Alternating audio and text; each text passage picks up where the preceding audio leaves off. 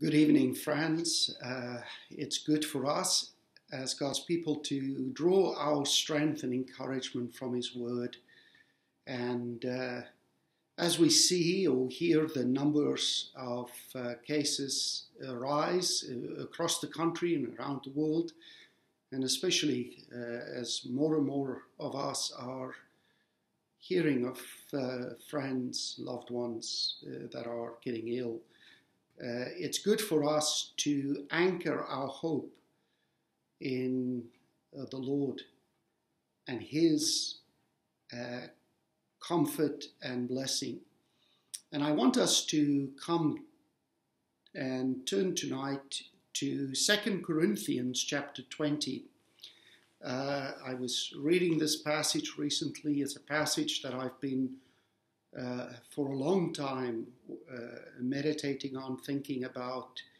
And it's one of those beautiful moments where we see God's people in faith cast themselves upon the Lord in a crisis moment that is beyond their own capacities. And in this time, I think it's a good place for us as God's people to remind ourselves that the battle and the struggle we have is not our own. It's not to be fought in our own strength, but it is God's battle. And we need to cast ourselves upon Him. Let's see how God's people of old have done that. And let's turn our hearts to follow in seeking God for His help in this time of crisis. So turn with me, and I'll begin reading for us there in verse 1 of this great chapter. 2 Chronicles 20. After this, the Moabites and the Ammonites, and with them some of the Mennonites, came against Jehoshaphat for battle. Jehoshaphat was king of the southern kingdom in Israel, the Jerusalem and Judah, and we begin to reflect upon his reign already in chapter 17. We are told of this godly king, Jehoshaphat, and we get quite a reflection on his reign here in Chronicles, much more than Kings gives us. And here was a godly king. And yet his rule was mixed, because he is married to that worshipper of Baal, King Ahab, who married Jezebel, and through her was seduced to worship the god of the pagan nations.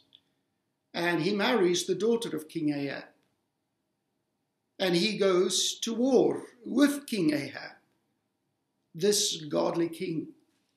And so when he returns, we read in chapter 19, verse 2, but Jehu the son of Hanani, the seer, went out to meet him and said to the king, to King Jehoshaphat, should you help the wicked and love those who hate the Lord?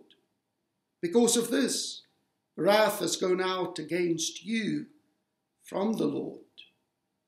Nevertheless, some good is found in you, for you destroyed Azeroth out of the land and have set your heart to seek God. This captures very beautifully this tension that we find in Jehoshaphat. He is a man who has set his heart to seek the Lord, and yet he often does form alliances and compromise that witness. And here he finds himself in trouble.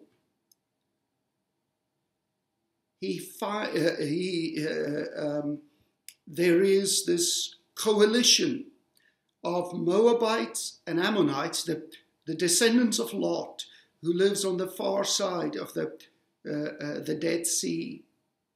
And they have formed an alliance with, and here we're a little unsure, they're here called the Mennonites, the Arabs. Later they will be called from Mount Seir. Is it Edomites? Maybe, we're not quite sure.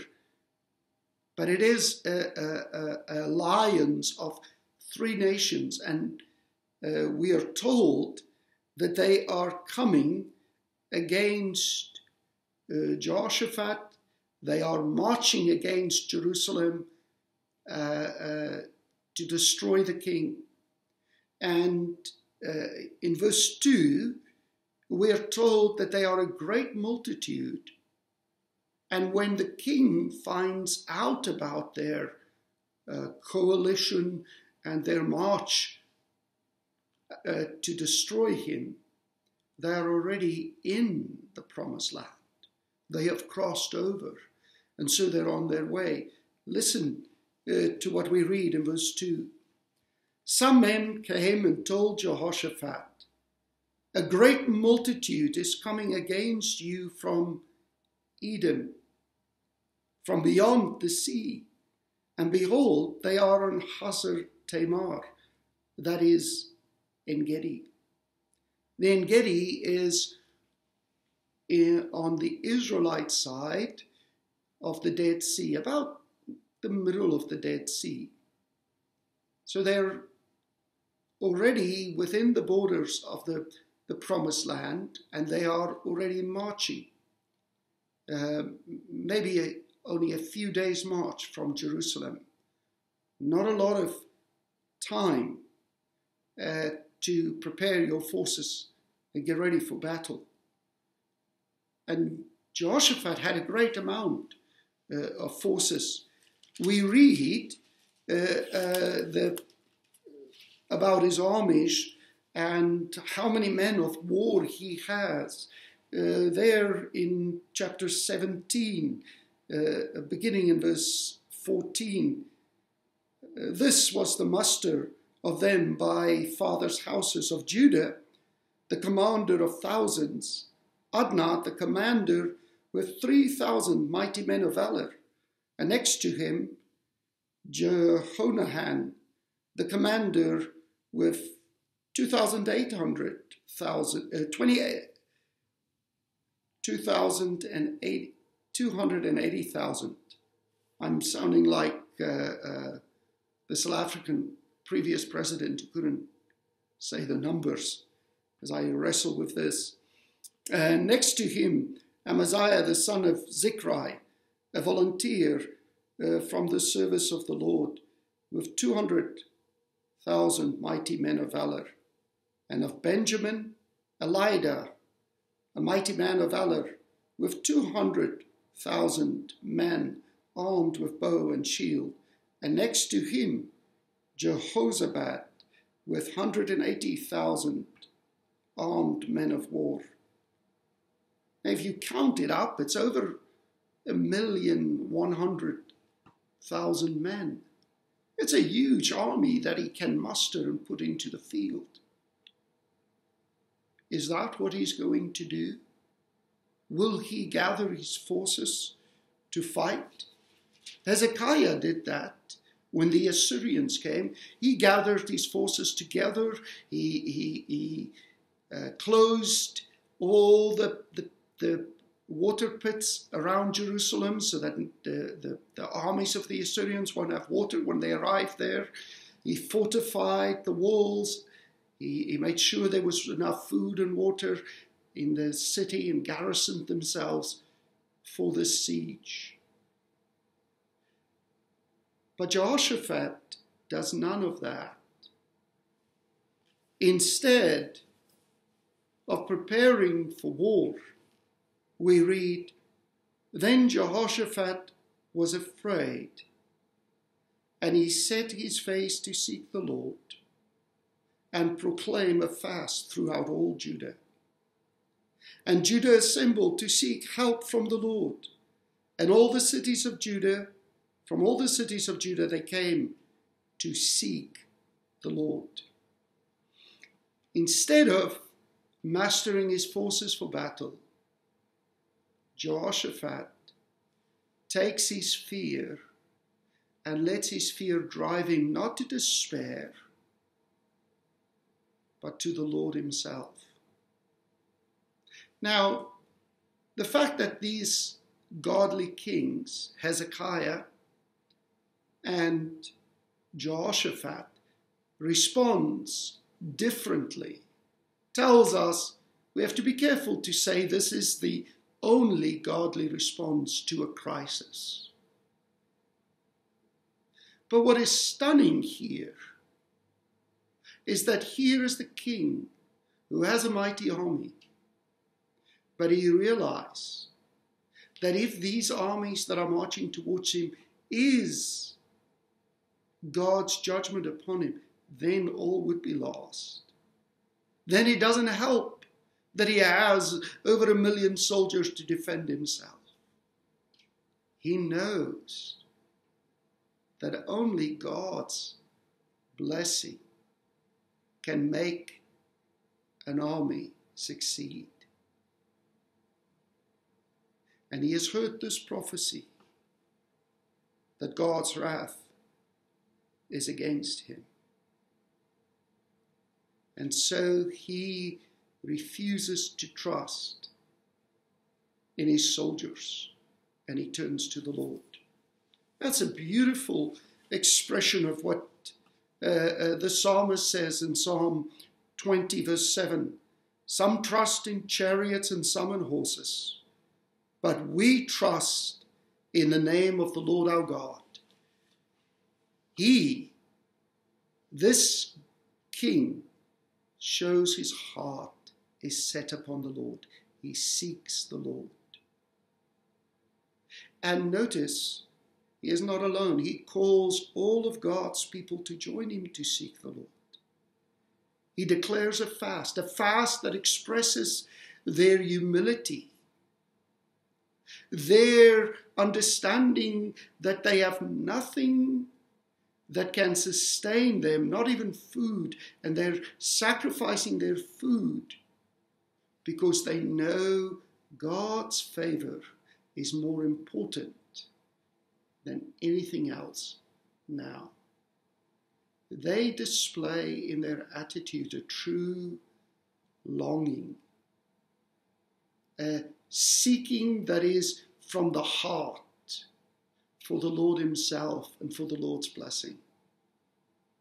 If the Lord do not go out with them or fight with them, all is lost. You see, there are times when we face situations that are so enormous that it is only the Lord that is able to drive us, sustain us, and bring us through.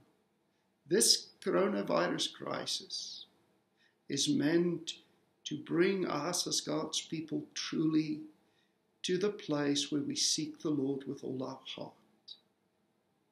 May the Lord help us all to truly seek him, knowing that he alone can supply the victory and the rescue from this great crisis.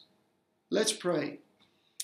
Lord, we thank you that you draw near to those who draw near to you,